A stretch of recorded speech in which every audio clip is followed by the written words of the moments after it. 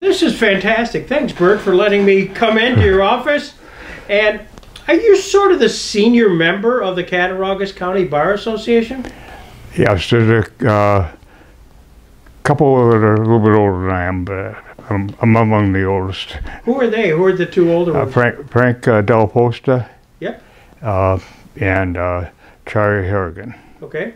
Where's Frank now? Is he in Olean? No, Frank's always in Gowanda. Okay, that's right. Yep. And he's still in Gowanda. Charlie's in West Valley. Okay. Still practicing? Still go in? Yeah, they're still practicing. There's a couple older, I think, older who are retired. Yeah, like who? Joe Dwyer. Right. And Art Hornberg just passed away. Yeah. He was 90. My golly. Were you destined to be a lawyer? Was that something that was in your family? No. Both my parents are teachers. My dad was a principal and my mother was a teacher. My brother ended up as an attorney, and I probably got into law because of him. What was his name? Paul. Paul Dohl. Are you a native of the area here? Yeah, I was born and raised in Olean. What brought your mom and dad to here? Olean? Yeah. A job as a principal. My dad came here as a principal in 1931. 1931? So you were a high school graduate of Olean? Yes. What year did you graduate? 1950. 1950. 70 years. But it was a nice celebration because of the pandemic. It's an unrelated question, but do you remember December 7th, 1941? Yes. What do you remember about that? We'd been to church and came home, and then I think I was playing outside, and then we were talking about it. My dad and my brother and a friend of his took us inside, and he had a globe and showed us where we were, and where Hawaii was, and where Japan was. That's about all I remember. I was 8 years old. 8 years old. Do you remember, was there much scuttlebutt in the community when here you'd been attacked, and were there older students maybe in high school that were starting to get drafted? Do you remember much about that wartime period? Well, I remember the war, not immediately then, but yes, the war was kind of all-consuming during the next 4 years till it ended, yeah. Did you live on rations? Was that part of your world? Yes. Yeah. In fact, they had tokens and coupons. Tokens for, I think, one color was for meat and the other was for something else. And you could take grease, butt grease, and take it back to the supermarket, and they would pay something like 2 cents a pound, and you got a token. So my source of income was I would collect the grease from the neighbors, and I got the pennies, and they got the coupons. My mother and a few of the neighbors. I suspect it was my mother that set it up. I don't think I was enterprising enough to do it on my own. But I recall doing that. Do you remember, was there every community was not immune from losses, you know, kids who were killed in the war. Yeah. Do you have recollections of that being in the community where somebody passed away and the reaction of it? Yes. Neighbor about 5 or 6 houses up was killed. I wasn't a kid, I was a married man. And I can remember going from the Blue Star to the Gold Star. Everybody had, if you had somebody in the service, you had a Blue Star in the window. And then it went to a gold, so were killed. Now, you had an older brother. Did you have, were they any of those war eligible or draft eligible? No. My brother graduated from high school in 1945. Okay. The year it ended. And he was young when he graduated. He was 16 when he graduated, so he wouldn't have been drafted for a year or two. So you're a 1950 graduate of Olean High School. Were you draft eligible for Korea? Yes, but I was deferred because I was in college. and I went into service after I got out of law school. Okay. I was JAG. Okay. And so you went, just to fill out the biography, you went, where did you go to college? Actually, I started out in Fredonia for 2 years, and then I decided I wanted to go to law. I was in Albany Pharmacy School. My brother was in law school, and I was living with him. That's probably the reason I switched to law. That's probably the thing that happened there. And then I went to 1 year. I think I misspoke. I said I started at Fredonia. I started at Albany Pharmacy. I was 2 years there. Then I went to Fredonia for 1 more year. I don't have an undergraduate degree. Got it. And then from there, you went to law school? Albany Law School. Albany Law School. A place of Robert Jackson. Yes. And so then, in law school, was there an aha moment that you might come back to the area? No. That happened about quite a bit later, actually. When I got out of law school, I went to work for the Glens Falls Insurance Company, the private insurance company at that time, in Glens Falls. But I knew I was going to go into service, so then I went into the 3 years of service. I went back to the insurance company, and then I worked as a lawyer looking to retire, also a law graduate, looking to retire. And so I joined him in practice in a very small town in Delaware County. And then that actually worked out as far as I'm concerned, but my wife was not happy in the little town, so that's why I came back to Olean and opened my own practice there. Just before that, you were in the service. You mentioned you were a JAG. Yeah. What was your role there as a JAG? The base I was at didn't have a lot of criminal justice. We processed claims and contracts. It was the AMC, Air Material Command, and I did do some what court martials there were. I did. Now this was it the Air Force? Yes. Air Force. And what years was that, Bert? 1957 through 60. Got it. And so then you're in Delaware County, small law firm, and your wife says, "Let's go back home." No, it wasn't back home for her. She was about 15 miles away from where that was. she was in her home, but I looked around, needed something to do, and didn't find any position.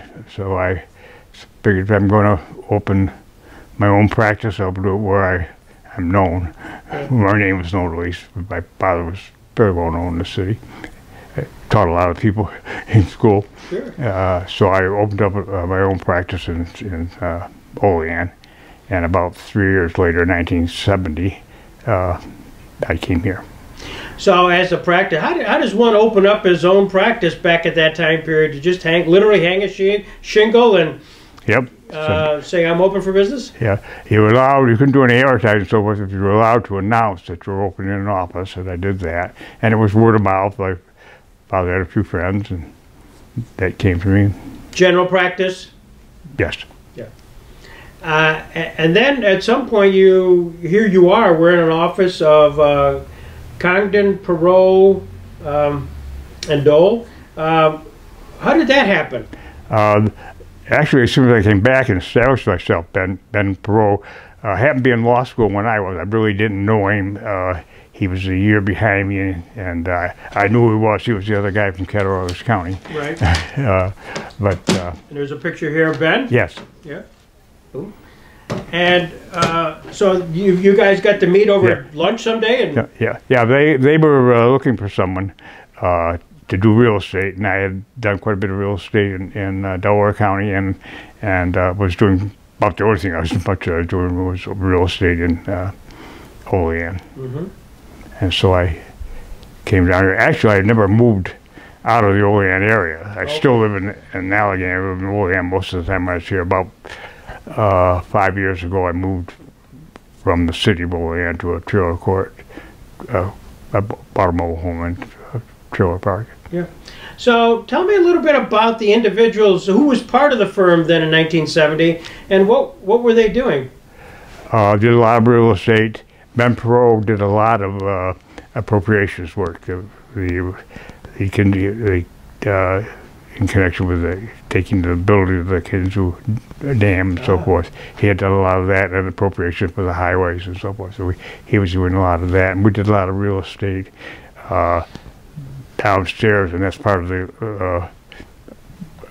early history of the firm is the Salamaker Trust Company was downstairs. We represented them, and there was a savings and loan association down it's now the Historical Society building. We represented them, so we did a lot. And when I came here, I primarily did all real estate, nothing but real estate.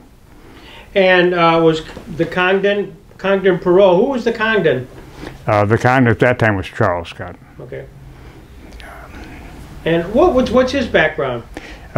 His father, whose pictures over there, Benjamin Congdon, and a brother, Joseph Congdon, were admitted to practice in 1870. They went to all the law school also, and not too many went to law school in those days. Yeah. And he was practiced in Randolph. And the firm founding was another James Johnson, whose picture is there, was a lawyer in Randolph. Mm. And his father-in-law, in 1881, I think the First National Bank had been opened a year earlier than Salamaker. Salamaker was just beginning to boom by the railroad. And so his father-in-law founded a bank down on the corner, which now building is now the Historical Society. And Johnson maintained his practice in Randolph, took the train in the morning, went back in the afternoon, probably not every day to begin with, and had an office in that building. Mm-hmm. He was the founder of the firm. Charles Congdon, who joined him, was admitted in 1902. Mm. And then sometime in the mid-30s, the bank moved up into this building. This building had been a hardware store, and it was opened. The bank remodeled and so forth, and the firm moved up here. And Charles' son, Richard Congdon, was graduated from law school probably around 1940, 39 or 40, mm-hmm. and he was in World War II, he was a ski trooper in World War II. He was one of the founders of Holiday Valley. Ah. Maybe I didn't mention, but when I came here, it was both Charles Congdon, Richard Congdon, and Ben Perot. Ah, okay. Got it. And this young kid called Bert Dohl. Yeah. Okay. Well, Ben and I were about the same age. Okay, got it. And I was, I'll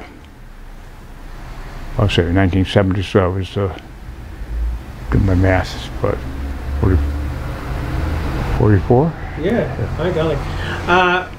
What did they do? So Ben did a lot of the appropriation stuff, and you were doing all the real estate work, and the Congdons have a certain niche? Yeah, well, Dick Congdon was in banking quite a bit. He was actually at that time I think he was chairman of the board of the Salamaker Trust Company, which has now been acquired by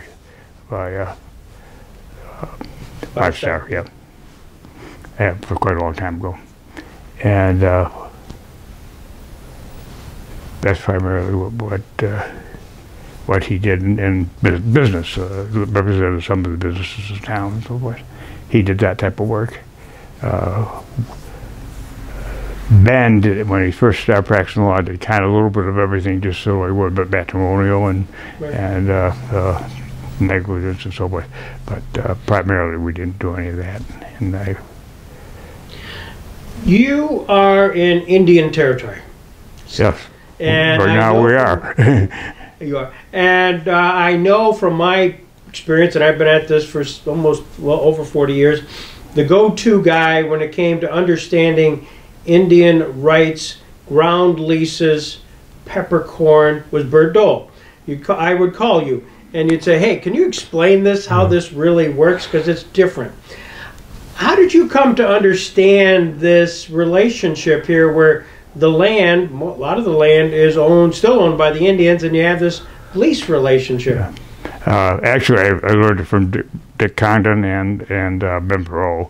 And probably if you were calling me, I was asking them if I couldn't answer the question. They were better at it than I was. Now my partner Tom Rickard is well versed, but currently it's just Tom and I in the firm. Yeah. Yeah. Charles Condon was born in 1877, so when I came here he was 92. Oh my gosh. Yeah. Just did you get a sense, I mean, here you are doing the real estate, and again, the property's owned by the reservation.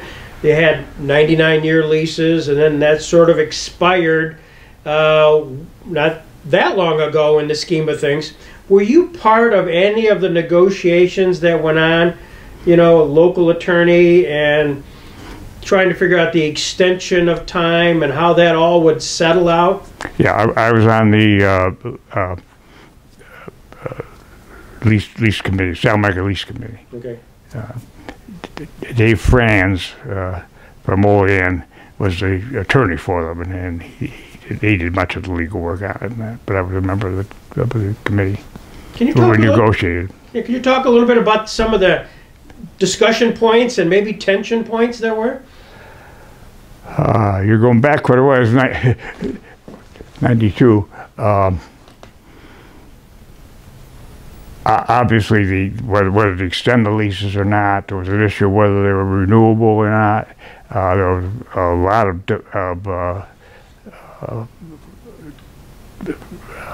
friction in the community itself. Some of them thought they ought to be able to negotiate their own leases, and there was a group that held out. Some of them actually lost their homes because they would not sign new leases. Not very many, just a handful, 8 or 10. The question was how long and the amount of the rent. The federal government did put quite a bit of money into it to reach a settlement. What is the deal now? If I wanted to buy a piece of property here on the reservation, I really am buying a ground lease. Right. And normally, do they extend that? So when I buy it, how long do they extend it to? What's the term? The leases were 40-year leases from the expiration of the early ones in 92, with a right to renew for 40 more. Ah, okay. And so that's what you'd be buying. And the nation, I think, has been where people wanted it for financing. They've amended it to extend the 40 right now. Okay. So, and the bank, it's all bankable. The banks will take that. That's not an issue.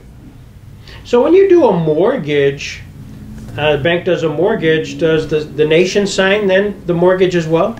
I haven't been doing the real estate lately. Tom has been doing it, but yeah, they have to notify the nation that you're doing it, and they are aware of it. There's a joint leasing committee that handles issues. Tom is on that. Gotcha. But you do have to notify the nation and get them copies of documents and so forth. So Tom, I know Tom, I see his name a lot. Is he in a kind of is there a tribal commission? Is there a sort of governing body that? There's a joint leasing commission. Okay. That's composed of, I'm not sure how many, but equal representatives from the nation, by the nation, and by the city, and then there's one appointed by those, and Tom is that one.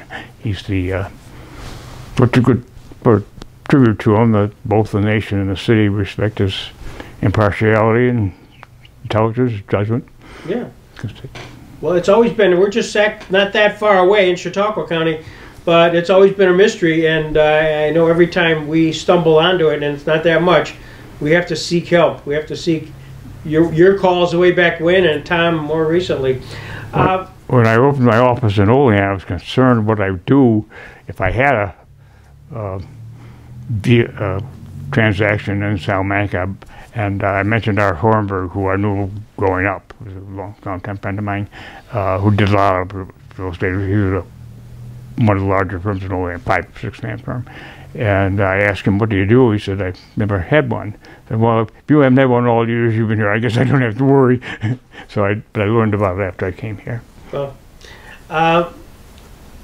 as you live here and you became such a part of the community, did you get involved in the municipal side of it? Did you get involved in the corporation council for any of the municipalities? Was that part of your practice? No. No? Just as well? Not me individually, Yeah, but Tom has represented some of the towns. Actually, right now I'm town prosecutor for the town of Allegheny traffic infractions. But Town of where? The district attorney's office does not prosecute traffic infractions, so the individual towns hire their own attorney to prosecute traffic infractions. Okay. In this county, and I'm representing the town of Allegheny for I don't know, 8 or 10 years. So when all those St. Bonaventure kids are driving too fast through the Allegheny, you're the guy that has to prosecute it? Yeah. Back before when I was in Olean, I was a part-time assistant district attorney. Okay. The district attorney was part-time at that time, and there were 2 part-time assistants. So talk about that time period. I know most attorneys, that's how they cut their teeth early on, is to become either the public defender's office or a district attorney's office. What did you learn during that time period? You know, being in court. I'm not sure what you mean. I learned some criminal law, obviously. Yeah. I really liked prosecuting more than I liked defending. Right. Because if you're prosecuting, you can do what's right. If you're defending, you've got an obligation. I don't mean to malign. It's certainly a good thing that there are defense attorneys who do represent their attorneys. I believe that everybody's entitled to a defense. Was there a case or two that comes to mind saying, "Greg, you know me only as a real estate attorney, but let me tell you, when I did some prosecuting, that was kind of a unusual one"? Probably a lot of them, but I don't. Nothing's coming to mind particularly right now. Was students on St. Bonaventure, that's the big, of course, university here. Did you ever run it? I mean, was that an issue where they're students being students, kids being kids? You know, where you kind of ran across that stuff? Well, actually, you mentioned a case. One particular case was the SDS, Students for Democratic Society or something of that nature. They picketed a school up in Hinsdale, and I prosecuted that. That was an interesting case. Was it controversial? Not really, as far as the community was concerned. I don't think so. I think the community was pretty well in favor. The school had fired a teacher who was teaching a book they told him not to teach. Okay. It was considered, I can't remember which one it was considered improper. So they were picketing, and there was a prohibition against being on school ground. An interesting part of that case was a couple of aspects. One of the teachers who was testifying,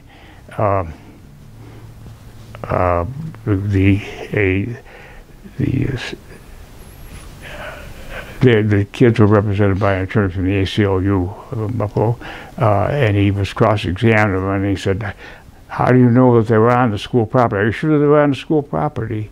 And he said, "Yes." "How do you know?" He says, "I'm a licensed surveyor, and I've surveyed the school." Just by coincidence, he teaches math at school, but he was a licensed surveyor. Oh my gosh. That's not going to happen very often. No, exactly. No, you're not. You're absolutely right. Absolutely right. Was there somebody, when you came back to Olean and it was your as sole practice, was there sort of a mentor to you, Bert? Somebody you picked up the phone and call and say, "How do you do this stuff?" Yes, actually.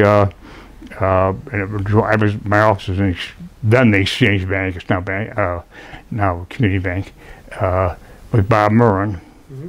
And then shortly after I came back, Tony DeRose, who had an office in the Masonic Temple, and they were longtime friends. They formed a firm, and they were very helpful to me. And Tony had done a lot of criminal work. Sure. Yeah, they were very helpful for me. You mentioned Ben earlier was involved in some of the appropriation work with the Kinzua Dam. Yes. Did you get a sense of the controversy regarding that whole time period when Ben would have been taking property, I assume on behalf of the federal government? No, he represented the claimants. Oh, okay. So yeah. He was representing the Native Americans. So what was that like?